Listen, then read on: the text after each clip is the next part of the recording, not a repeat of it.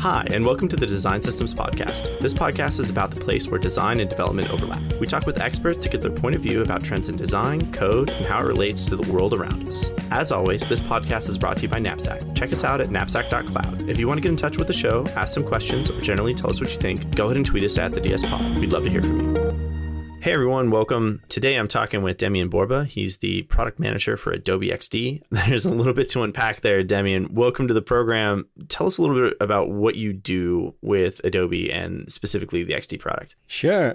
So as you said, I'm a product manager on the XD team. We have a lot of PMs on the project.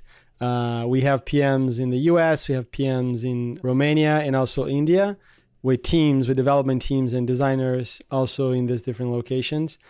So my role now really focuses on everything developer. So XD, as you know, is this platform where designers can design, create prototypes, and then share the experiences to get feedback. And there's a lot of opportunities to work with developers there. So that's what I do. I focus everything developer on the XD platform. Gotcha. And you've been working on the project for what, like about 5 years, you said? Yes, XD started in 2014 with 4 guys. It's one of those, I think, few projects that started really inside Adobe and grew a lot. So if you count all the names involved in the XD project today, it's close to 500 people all over the world. So there's a lot of good minds behind the platform. Gotcha. And your primary focus is on the developer side of things, the developer tools and tool integration, as well as this big project that you're working on that's related to design tokens. Yes. So for almost 7 months now, I'm heads down on this new hypothesis that we're trying to test with going to Visual Studio Code to help developers be more involved in the design system discipline by giving them the power to very quickly be able to create tokens, compile tokens, and even define some components with code snippets and all that. I can spend hours talking about this little project. That's my biggest focus for now. So the integration is between XD and VS Code. Talk to me a little bit about this. And full disclosure, we're actually working with you guys on some of this stuff. So I'm excited to chat more about this here in a minute. But just so that our audience can kind of understand what this is all about, what actually is the connection point between XD and VS Code? Yeah. So as a product manager, I think the biggest role that I always try to play is understanding the problem, falling in love with the problem, and really going deep in like where there is a big problem to be solved, and also like if there's a business opportunity that we can align there, and that there's a lot of connections there. So when I started this research, let's call it last year, we are fully aware that there's a ton of amazing tools out there like Knapsack, like Storybook, like Zeppelin, like Zero Height, that play a lot to help developers test components and create tokens and all that. But they are really trying to make that process as easy as possible within their own platforms. And then when we look at developers, pretty much every developer uses an IDE or a code editor. So when we started looking at areas to focus, we very quickly identified that Visual Studio Code is this super fast growing platform created by Microsoft. In 5 years, they're close to 10 million MAU, like monthly active users, which is insane. It is used by half of all developers on the planet, more than half of all developers in the planet. And it just made sense. Like, okay, there's so many good tools like Knapsack solving that, let's say, organization visual process. What can we do as Adobe to bring developers to the design system scenario? But now, instead of creating something separate, let's try to go to where they are. And that was our initial plan, was to go to Visual Studio Code. And we're building this extension to really create this connection in between designers and developers in VS Code. It's no exaggeration to say that VS Code has become the dominant platform for developers. And I think it's awesome that Adobe is looking at how do you create an ecosystem that is greater than the sum of its parts. A big part of kind of Knapsack's idea here is we want to be a lot of the connection between all these different applications. And it's great to see Adobe opening itself up to integrations like this that allow it to be kind of more than just XD. Yeah, and also like another big part there is that one of the key goals that we have there is like, how can we help tools like Knapsack and Zeppelin and Zero Height to also be more where developers are? So that's, I think, the biggest reason that we are working together is that if you support the structure that we're proposing using the work that we're doing, you can really get closer to developers in VS Code. So we're going to have code completion and all these different compiling tokens and everything in VS Code, something that we also look at partners as customers, right? Not only the developer, but also you guys can benefit by being there in VS Code. It's just opening the doors for more people to be in VS Code, developers and partners. So you can go and play with this right now. It's available, it's releasable. We'll make sure we put a link to it in the show notes. So, but in case people are interested in trying it, like what specifically does it do? Like what's the intent behind the integration? Yeah, so there's a scenario where anyone that's interested in design tokens, and we can spend hours talking about tokens, but everyone interested in tokens, there are scenarios where people are not using tokens and then everything's hard-coded, like all the values are hard-coded. There's also a scenario where teams are using tokens, but all of that process is very manual. You have to create all the JSON files. You have to create all the different rules, the config files for your build system, style dictionary, Theo, all these different build systems. And then we thought about simplifying even that build system scenario. So what we did is we created this extension for VS Code that has a very rich UI that helps you create all that infrastructure of tokens and build systems and all that in a more visual way. So you can really do that much, much faster than writing everything by hand in text files and JSON files or YAML files. So I've got to touch it a couple of times already as we've been kind of working with you guys through the development process. And I got to say, I love most of all about the fact that it is really inside of your development environment. So you don't have to go out to some separate application. You don't really have to do a whole lot of work to get things connected. It literally is taking a bunch of data and information from XD and presenting it right alongside the code that you're working on. And I think that's a really smart and savvy way of thinking about it. And also like two things that we're trying to, again, everything is a hypothesis, right? We're putting it out there for people to test and play with, and we can always iterate. And the customer advisory board that we have, that you guys are a huge part, is really helping us. And we saw that when it comes down to creating tokens and all that, a lot of people, they can write the text files themselves. They can use Google Sheets. I've heard people managing tokens in Google Sheets. Or you have to really connect to an API. You have to understand how an API works, and you have to understand about like authentication and all those challenges that pretty much, it's not everyone that knows that world. You have to be fully invested in design systems. What we're offering with this extension is that anyone that has some sort of design, let's say in XD, can pull that into VS Code with one click, and you can get your whole token set created. And with another click, you can compile them to Flutter, iOS, Android, everything that's there. Initially with a VS Style Dictionary. And again, trying to simplify everything that involves tokens. I also really like your guys' kind of take on tokens. And this is something I'd really like to riff on for a little bit here is, we have tokens now, right? And tokens now are this construction of basic bits of a design system, your basic patterns, right? And there's a lot of debate about, are these atoms in the atomic model? Are they patterns that are independent of components?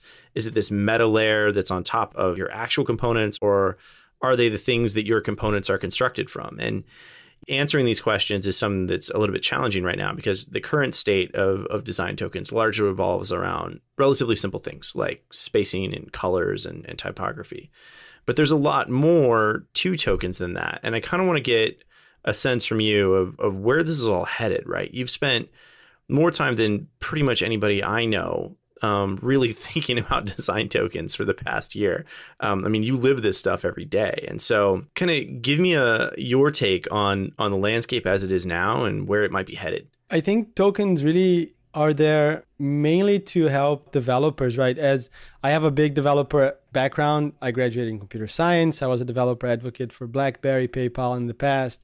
So I can tell like developers hate to repeat stuff, right? They're always trying to find ways of automating a process, or if you have the same like piece of code or data repeated in code, it hurts, it's bad.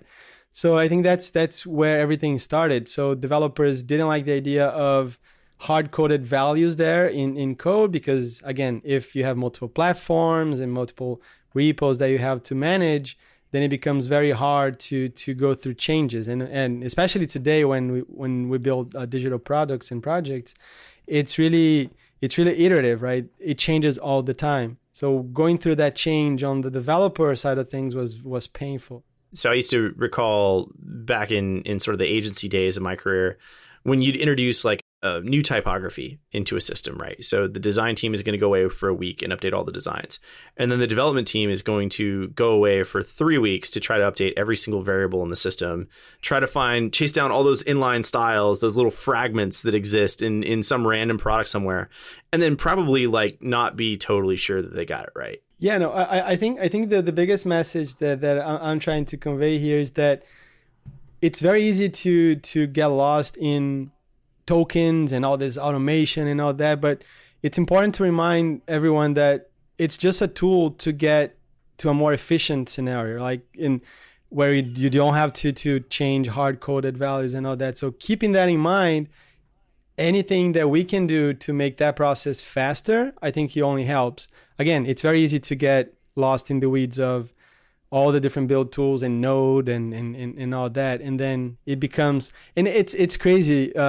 I remember back in the Flash days when it was ActionScript 2 and then 3, it was easy, right? Now, if you look at any JavaScript framework, just to have like a hello world working, you have to go through a process. You have to know like how to use the terminal. I have to build it. I have to have Node, and it's just so much more complicated. So by trying to solve this repetitive processes now, because of the reality, the state of the art and all that, it is a lot more complicated. There's a lot more steps. So and also like it looks very fragile. Like it's whenever you have your build system and all that, no matter how good you are, like it can break, right? It can have problems because it's like a lot of wires that are on top of each other, trying to do something.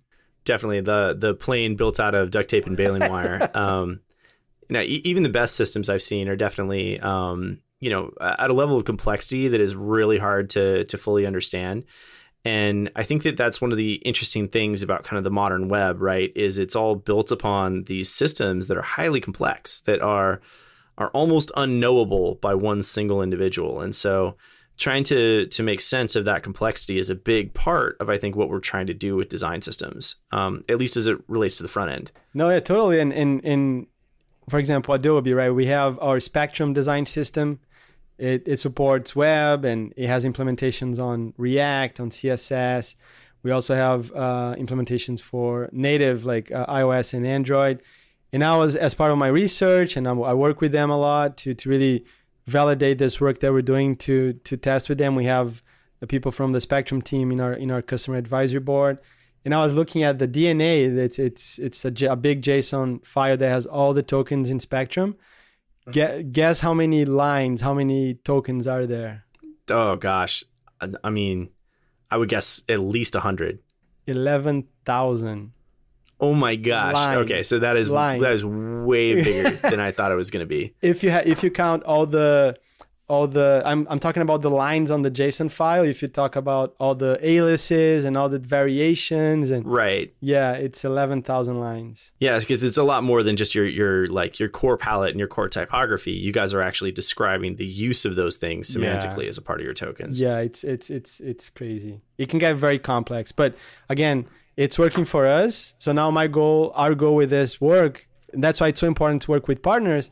It's amazing to collaborate with partners like you guys, Knapsack. We also have people from other tools, Zeppelin, Zero Height, and a lot of companies that use tokens, Amazon and Target, Google. And it's amazing to expose all these ideas there and and just see what happens, right? As a PM, I'm always trying to fail as fast as possible. And it's fascinating how scary and fun and exciting that whole process is.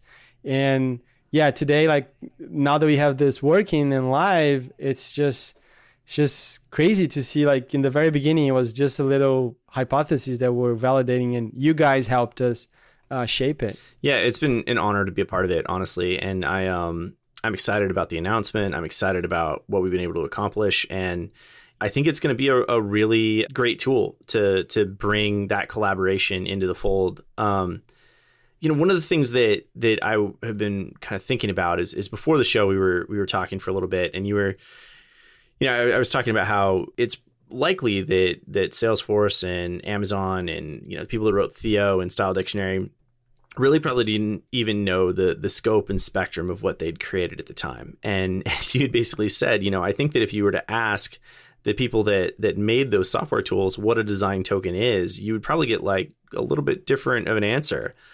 I want to hear from your opinion. Like, if I'm someone listening to this show and I'm thinking about how design tokens impact my business, like how would you describe that to that person? Yeah, I think tokens, based on all the learning, especially from our customer advisory board and seeing how people tackle it, seeing how for example, I spoke with the guys behind the working group for the W3C. They're trying to create the spec for tokens.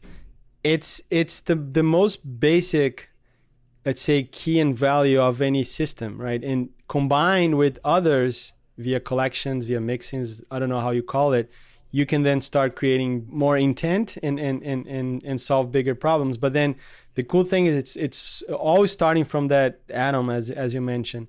And then if you change that, or if you change a collection, if you change a set, a theme, everything can be changed. It's almost like a database of the most basic elements of any design system. Yeah, and I've always kind of seen two different, I guess, main points of view around design tokens. There's the idea that everything that you create in your system should be able to be broken down into a design token. And so from the most complex organisms and pages, you should be able to break those down into thousands or tens of thousands of individual little pieces. And then there's kind of this other school of thought that there's your component code, your buttons and cards and heroes that then have this meta layer on top of them that is the application of these kind of universal constants that are design tokens. So, a card is a card is a card, but with a different set of design tokens applied, that card can look and even behave very differently.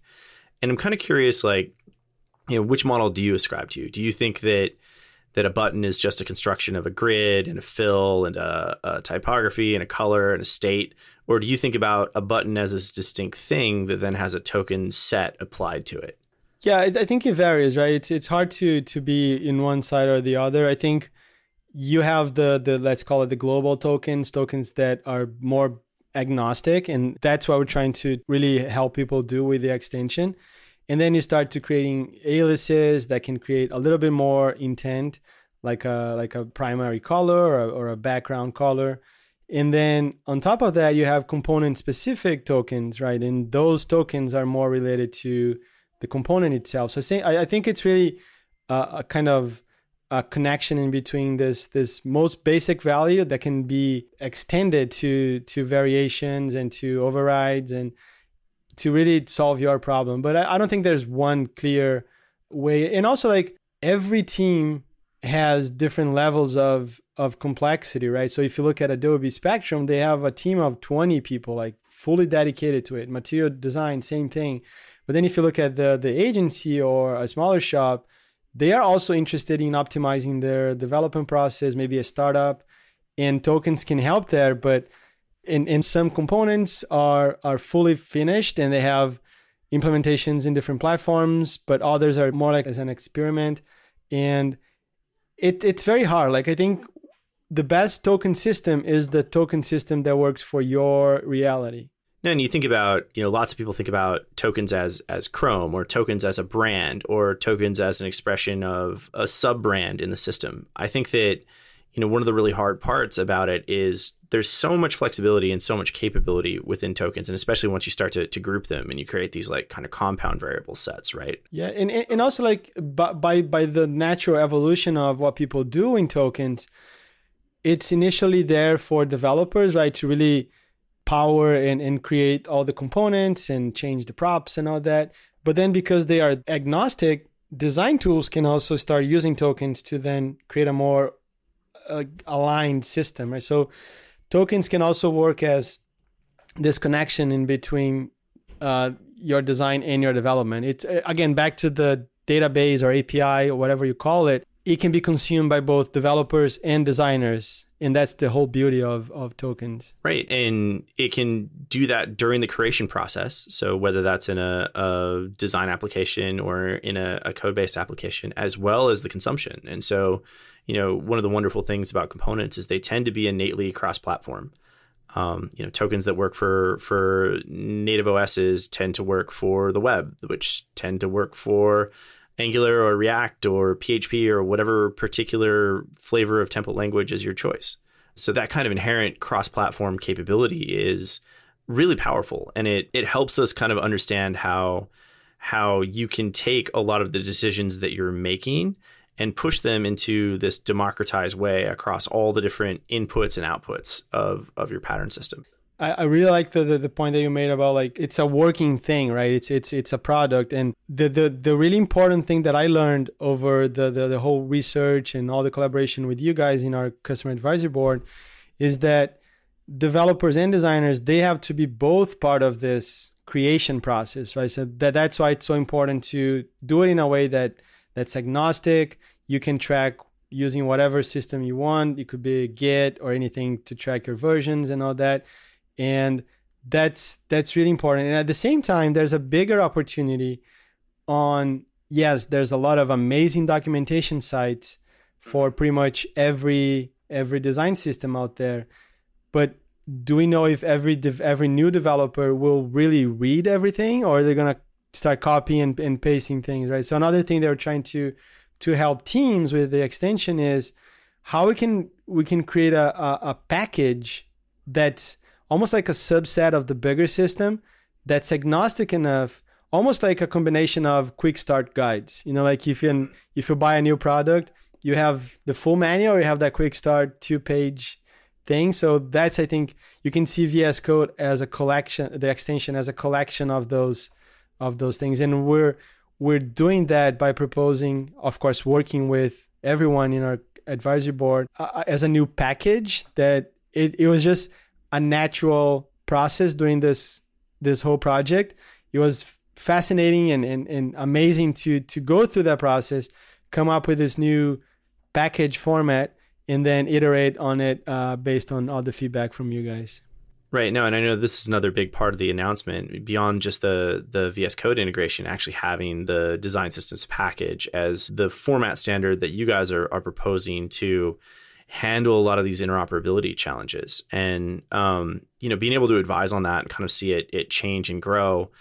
It's a really interesting idea of how do we create some sort of well-defined way to structure the data that needs to flow between all these different applications. And so no matter where your data is going or no matter where it's coming from, having a common structure for that data kind of helps solve a lot of these interoperability challenges that you face, getting stuff from design to code and back again.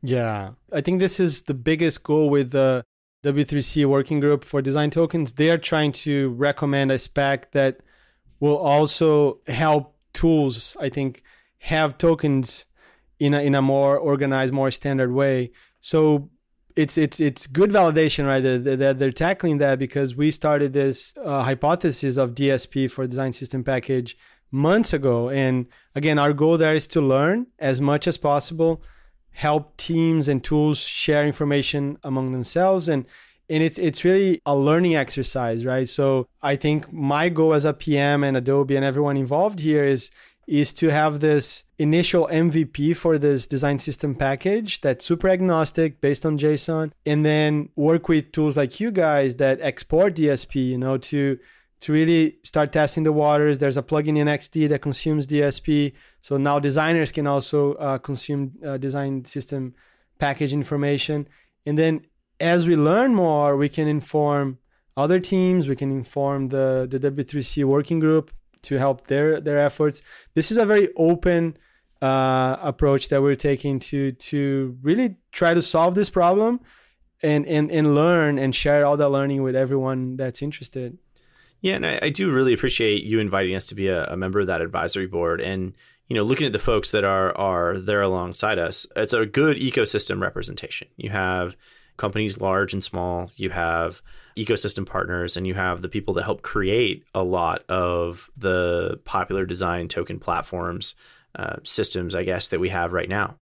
And so I do definitely appreciate the openness of this, and also the fact that it will become an open format that is something that isn't owned or controlled by Adobe, but is really there to help facilitate a better way of sharing information back and forth. Yeah, if you look at PDF, like years ago, right, it was this proposal, it's open, anyone can write PDF. It's similar, it's a very open folder structure that anyone can write to, and tools that support the DSP package will be able to share information across their systems and all that. So again, trying to help the industry try to learn and inform everyone who's trying to solve the same problem. The benefit that I think that we have is that we can try more, we can go faster and fail more. And our cab is really, really helping us, like big companies, Google, Target, Amazon, and also, like as you said, smaller ones like smaller agencies and people trying to look at this challenge, and also people working on tools like Zeppelin, Zero Height, Knapsack. It's a very humbling experience. Every time I speak with you guys, it's like, okay, let's put this to the test. And because we're always in love with the challenge, whenever we hear something that, oh, this doesn't work or this is bad, it never hurts, because we're there to learn and to share our learnings with everyone there. So it's a very collaborative effort, and it's amazing. I'm very grateful for all the work that you guys are doing there. Yeah, and we've been really excited to be a part of it. I think one of the things that's been the most interesting part about that is everybody kind of has this same unifying goal, or at least in my mind they do, where people want to be able to edit and use and kind of remix tokens in whatever place they work in. So designers want to be able to do that inside of XD or some other design tool. Developers want to be able to do that in VS Code or some other IDE. And then there are folks that want to be able to do that in the systems that manage documentations and pattern libraries like Knapsack. And so the ability to basically say, I can take this format and use it in any one of these different applications and have the ability to read it, change it, and edit it.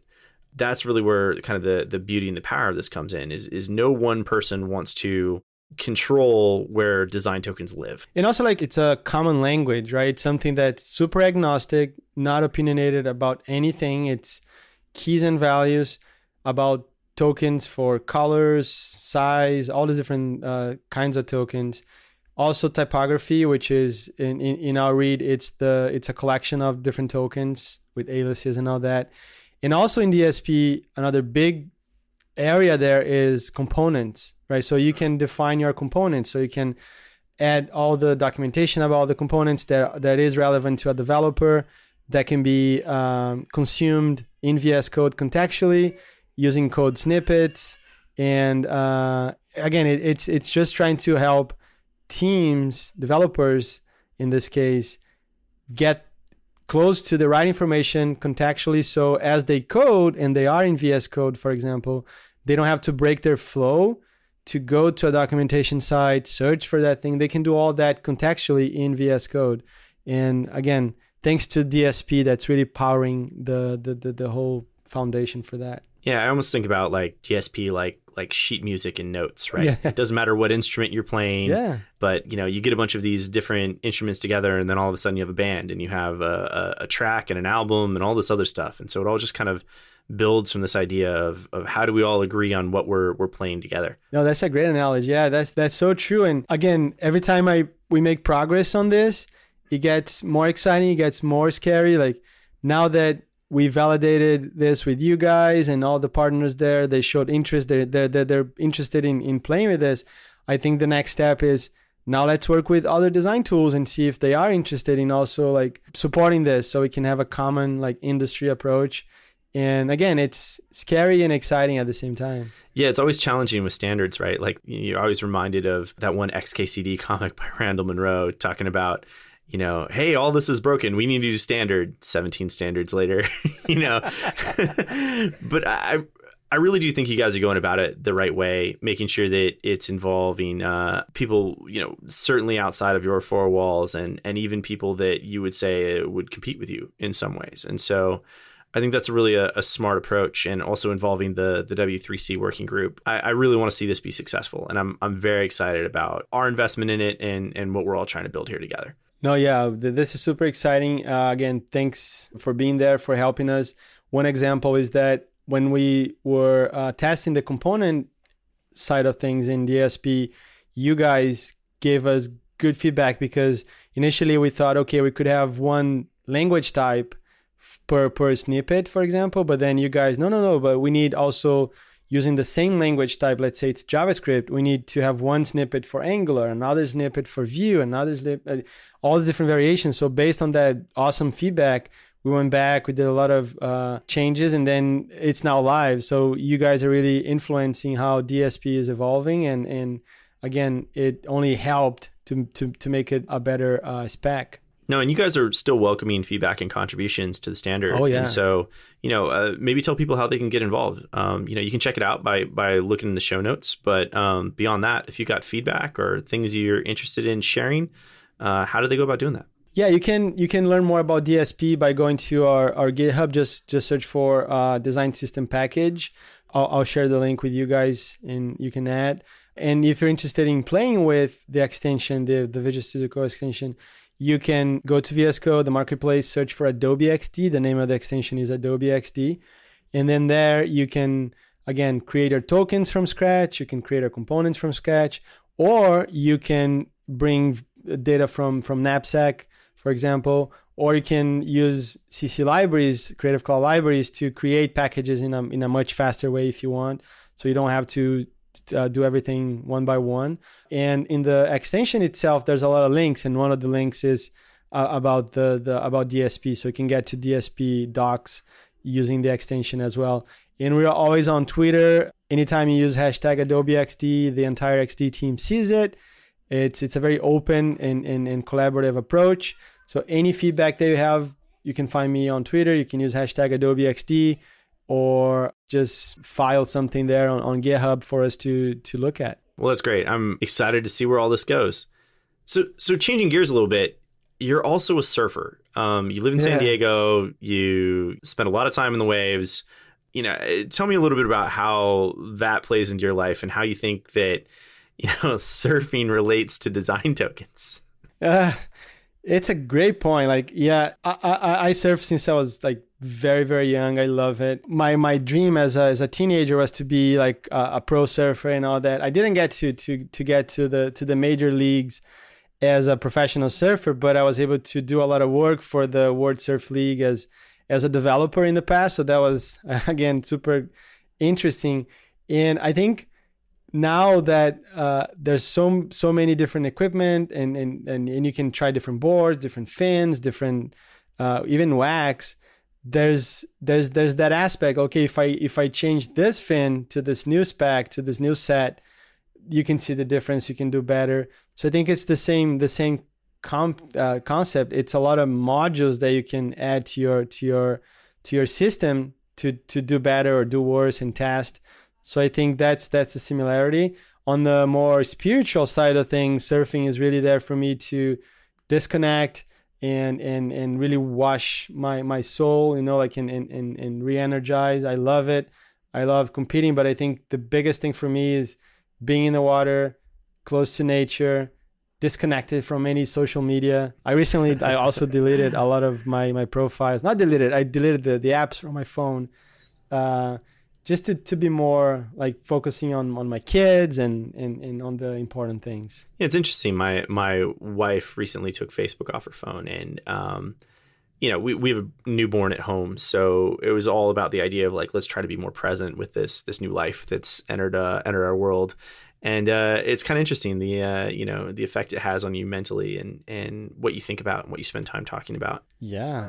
And it all happens so fast. You don't want to miss those things. And it's very easy to get distracted not distracted only, but also influenced negatively by by others, like opinions. And if you have like, there's always haters out there. So it's like, yeah, I don't need this for now. So I deleted Instagram, Facebook, and LinkedIn from my phone. I'm a lot more relaxed. I'm a lot more focused on work, a lot more focused on my family.